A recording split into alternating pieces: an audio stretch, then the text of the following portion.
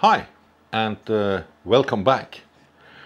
Today I want us to dive into this with coordinate systems on a CNC machine. It is very different from a 3D printer, where a 3D printer always works in the machine coordinates, who always have, well, not always, but in my case it has 0.0 in this corner here.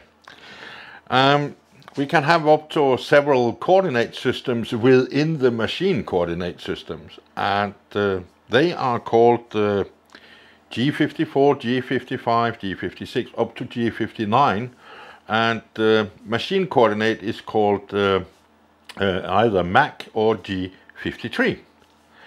So I want to use an example here where I have this bracket here, this item here, which has different dimensions, and we want to do some different things on two different sides here in the same operations. And for that I need to use two coordinate systems, which will be G54 and G55. But before that, I will show you a little bit more about these coordinate systems on the computer. There I have made a drawing that can explain and visualize it a little bit better. So let's go and take a look on that, and then we will go and work on the machine with these two coordinate systems. The first you need to do is to home all your axes on your CNC machine. You need to do that so you find your zero position in the MACH coordinate system. In my case, it is down to the left. So when this is done, you have set up your machine coordinates, and this works together with the other coordinate system that's called G54 and G55 as an example, which we will use in this example at the machine. So the G54 coordinate systems is also a system that works within the machine coordinates. So this G54, matter of fact, is inside this coordinate system, which is called G53, or the machine coordinates. And that zero position is normally here in the center, or it could be here, or it could be here. But from there, it can, as an example, go in a positive direction. As an example, G01, X5, and it would move 5 positive X out here. Or it could be G01 minus 5x, which then would be here. So it would go on this axis back.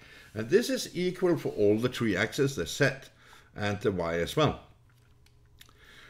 So the next coordinate system we will use is G55.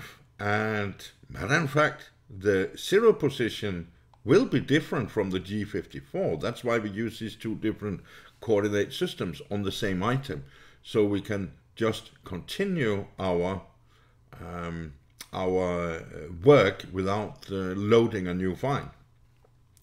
So in this case, the zero could matter of fact be here, and compared to this one, because this item is wider on the y-axis than it is here in this coordinate system. So we could say the next zero position would be here. So let's take a look on the G code, and just to see what I did there, and then let's go into the machine and take a look. So this is a G code we want to use in our example, and it is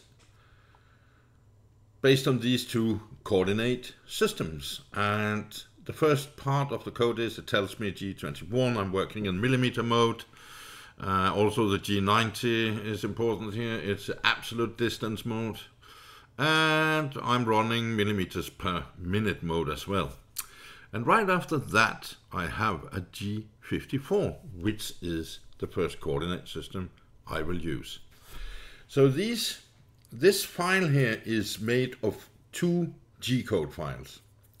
And I made them separately, I merged them, and then I added here the G54 because I use Carveco, which I'm very happy with, but there's no possibility to choose a coordinate system, so it calls that.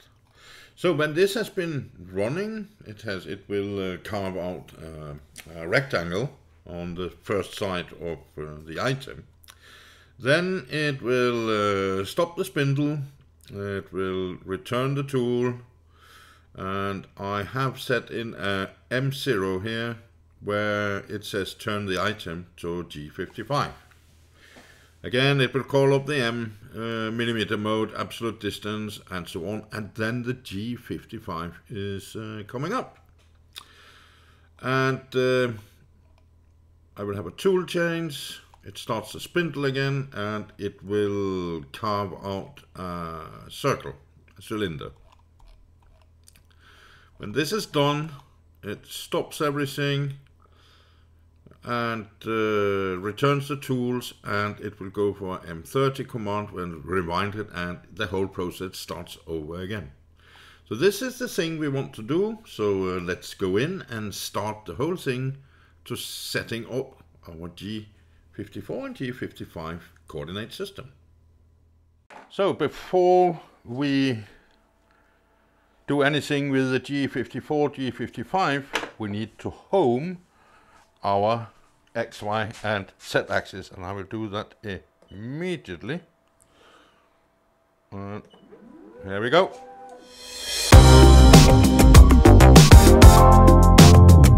Now they're all at home, and I wait for the axis to go 5 mm out.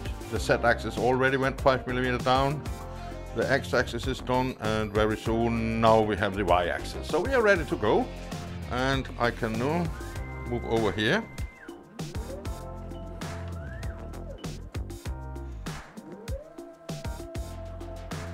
And we will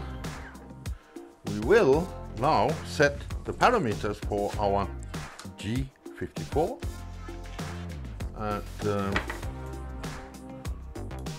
this is this way here. So I put that in my Y's. And you saw here I use the end of the Y's here as the 0. I just want to check. You see here it says G55 from the last thing I was running. So I want to change this to G54. Go down with the tab, modify with the arrows, and now it says G54. And we are ready to probe the 3 axes. I just want to check that you see here it says high and low, so I have a connection. That's important. And now I want to go over here, down on the x-axis. So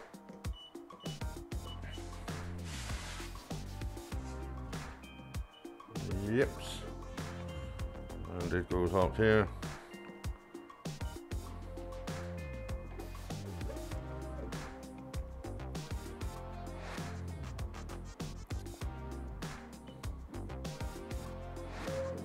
So that was a G54. So now I will just back this off, and I now turn the tool to my G55 side that I want to work on, and I now go with my tap. I move down to the G54 and change it to G55. Yep, and we are ready to probe again. And now we will set the coordinate system for the G55. It's matter of fact quite easy. Let's be sure of that. Yeah, that's okay.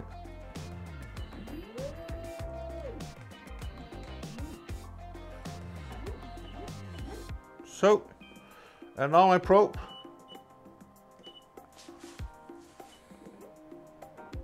Go down.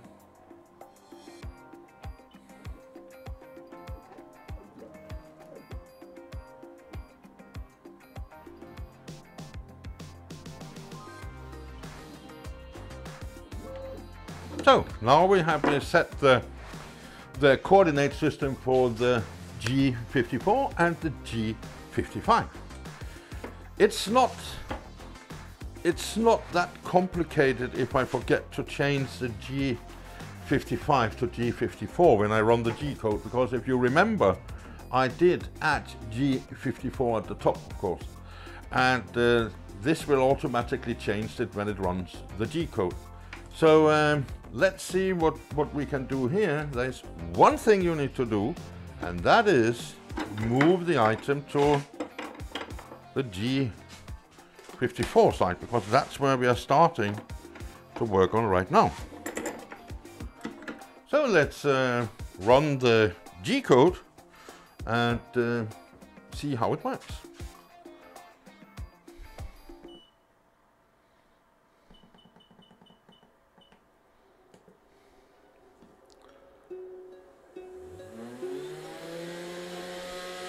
And now it says tool chains. I did all that.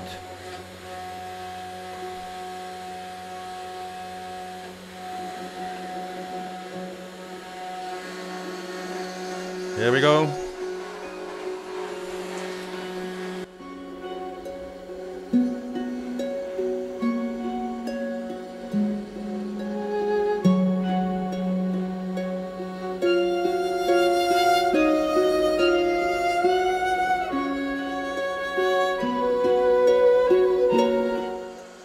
That was the first part of the code, and it now says at line 71, return tool. We will not do that, because when I have to turn, not the tool, return the tool, but I need to put it to my G55 coordinate system now, because as you can see there in the display, now it was changed to G54. So we are now ready to run in our G55 coordinate systems, and it changed to G55. It says tool change. We don't do that. We have done that.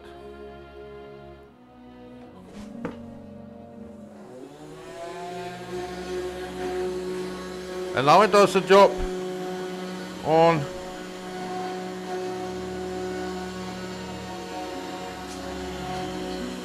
the G55 side, which is a circle. So this G code file is not really up to date. It should have been made a little bit different. So now we have finished working at these two coordinate systems, and our production so far is done, and we are ready to take the next bit in. As you can see here, we make this rectangular hole. We have this up here that's only for demonstration purpose, and they are, a matter of fact, a little bit different in size and height, but it's also different coordinate systems we are working in. So that's how you use the coordinate system on a CNC machine and with the DDCS version 3.1 offline controller. So happy carving, and see you another day, another time.